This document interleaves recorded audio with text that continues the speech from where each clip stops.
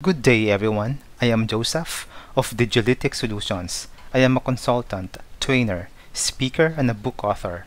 Welcome to our course, Mastering Machine Learning Algorithm. In this course, we will learn about joint probabilities. At the end of the lesson, you are expected to identify joint probability, differentiate between conditionally dependent and independent variables used in joint probabilities, and appreciate the use of joint probabilities. In our last session, we talked about conditional probability. We described about an event that could happen if honesty is observed. However, we said that the real world does not always operate in honesty or in honest to goodness rule. So we also explained the characteristics of an outcome if tainted with dishonesty. This is anchored on the fact that in real life, there are always unexpected events. If you missed lesson 4, you may pause this video and come back if you're done with it, as this lesson can be best appreciated if lesson 4 is watched and studied very properly. The link to lesson 4 is given in the description below. In this lesson, we're going to make our previous lesson more interesting. So here is the situation. Sometimes there are 2 or more variables. Then we would like to know the probability that they each take a particular value. So taking our example in lesson number 4, we would like to ask ourselves, what is the probability that the coin lands heads and I say heads? So this kind of question is different from P, or the probability of Y is 1 given that X is 1. Let me write here. So P Y equals to 1 given that X is equal to 1. So do you still remember this? So maybe you would like to ask, what makes this equation so different? So remember that this one is a conditional probability. It means that there is an assumption that x1 has already taken place. Then this makes y left out to be still taking place. So what we want to know this time is like this. You would like to evaluate P y equals 1 and, so we are using here and P y equals 0. So this one calls for understanding joint probabilities. So to put things in proper perspective, we might want to know the probability that a coin shows heads and I say heads, or the probability that a coin shows heads and I say tail. So let's define first what joint probability is for better discussion and understanding. So joint probability calculates the likelihood of 2 or more events occurring together at the same time. So the keywords here are occurring at the same time. Let me underline occurring together at the same time. So for us to better understand this, let's make a drawing. So I believe you still remember this kind of drawing back in your high school days or university days. Remember? So we have intersection. So supposing this is X, let me use another color, X, and then this one is Y. So we have here variables X and Y. We are concerned with the points of intersection, meaning the values of both X and Y that may occur at the same time. So for example, you have so many values for X. So we have here value here, here, here, here, and here. And then the values of Y are here, here, here, here, here, here, and here.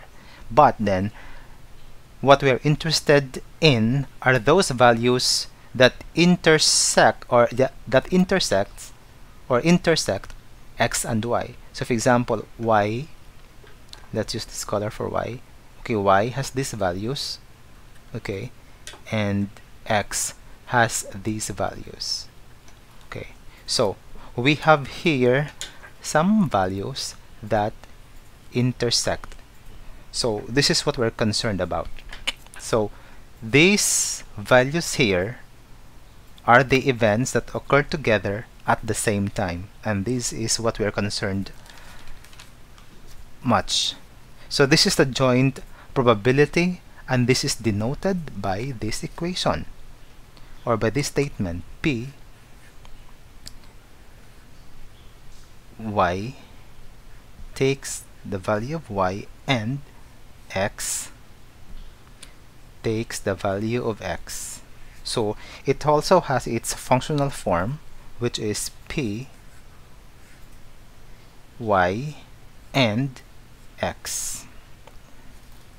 So dealing with joint probabilities depends on whether or not the random variables are dependent. It can be dependent, it can be independent. So it is very important to know how to distinguish them because the treatment is unique for each one.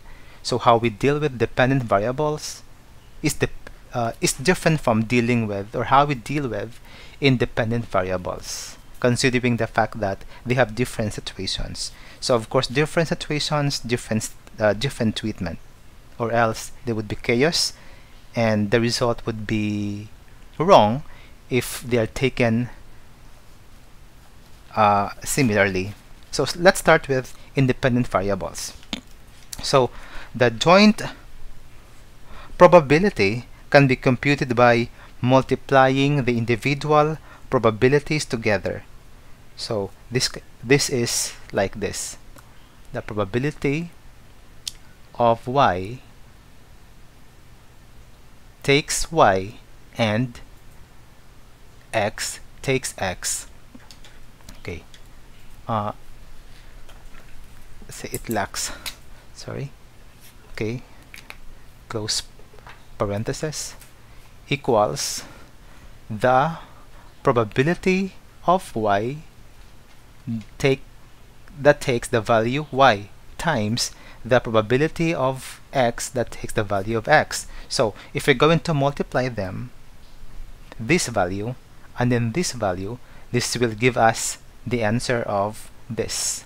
Remember that this one is an independent variable. So to clarify our imaginations, let's have this example. So we're going to find the probability value of a head and again a head. So in this case here we are tossing two coins.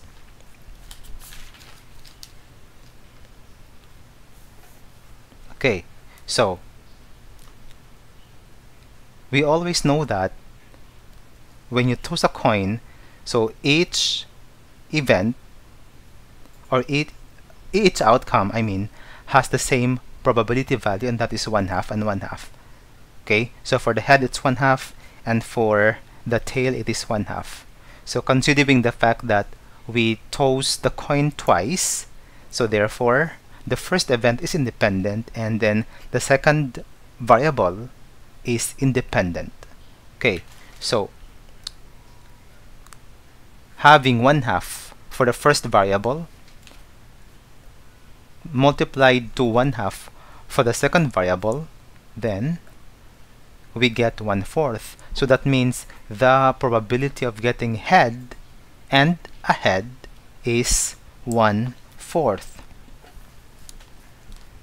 Okay, so since the probability of having an event for each is 1/2, so therefore by multiplying the probabilities of both events, we have 1/4. So this is actually very simple just to think of and then learn to. So let's make things become more interesting when things become more interesting when the dependent variables are considered, because we have to think of the effect of this thing or of this event to the second event. So let's make it more interesting. So unlike the first one, in this case we cannot decompose. So meaning decompose is that here in this case we factor x, and then we also factor y, so they are taken differently. So in this case of dependent variables, things may become so different. So the problem is that we may not be able to decompose. And then the question here is this: how are we going to decompose? Will that be possible? Okay, so in this case we are not actually left helpless. We can decompose the joint probability by creating conditional distributions, which is defined by this formula. So in this case we have the probability of y taking value y and x taking value x, which is equal to the probability of y taking value y given x taking value x times the probability of x taking value x. So this is the way we do it. And also because we have here the second event, actually this is the first one and then this is the second possible thing to happen if we're going to have two, okay, wait, yeah, so two dependent events, dependent variables. So let's use our problem in lesson number 4 to define our illustration. So we said that the proportion of telling the truth if it lands tail is 0.8. Still remember? And that of telling a lie is 0.2. So in this case we have 4 combinations. So this is the first combination, the second combination, and then this is the third combination and the fourth combination. We will have them one by one. So this is what we would like to we are expected to happen. The expected results, and also this one. Okay, so what would be the possible probability measures? So we know exactly that this is tainted with lies. So when we said that because it is tainted with lies, the probability of telling this is 0.8.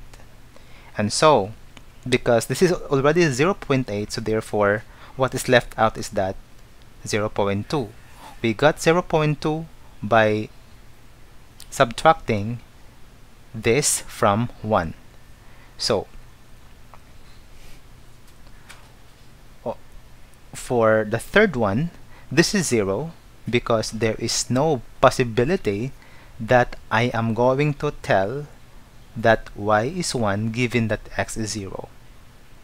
And this one is perfect one because I will always tell y is 0 given that x is 0. So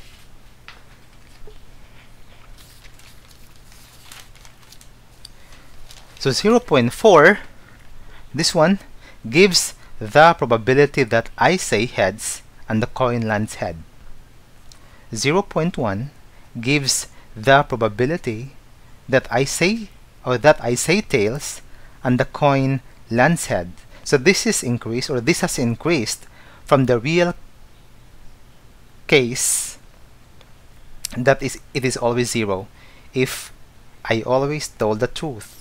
So this is due to the fact that I sometimes lie if the coin is heads. So originally, you could see here, the original, okay, sorry, here, yeah, originally this one is 0. But then I sometimes tell a lie, so therefore this 0 is increased to 0.1. So supposedly. Okay. So 0 here is the probability that I say heads when the coin is actually tails. So this is 0 because I never lie if the coin is tails. So in this case 0.5 because it means that the coin lands tails half the time, and if it does, I always tell the truth. So this is the probability that I say tails and the coin lands tails. So using our equation, if we sum the probabilities of all four of these events, we should get 1. So just to check if all of these things are really correct. So we're going to prove our solutions. So adding 0.4 plus 0 plus 0.1 plus 0.5, we get 1. So therefore, we have proven that our solutions are correct. Data science often uses statistical inferences to predict or analyze insights from data. Statistical inferences used probability and its characteristics. So, knowing probability is important if you would like to properly deal with data science issues or problems. For example, if you would like to make an analysis of the pandemic, you may want to observe the population that is severely affected, mildly affected, or asymptomatic. So you may want to predict the likelihood of infecting the very healthy population. So after all being said and done, let's try to do this. You have 8 pens, 3 red, 2 blue, and 3 black. They are placed in your bag, and supposing you're going to draw 3 of them randomly, one at a time. What is the probability of getting red first, blue second, and black third? Write your answers in the comment below.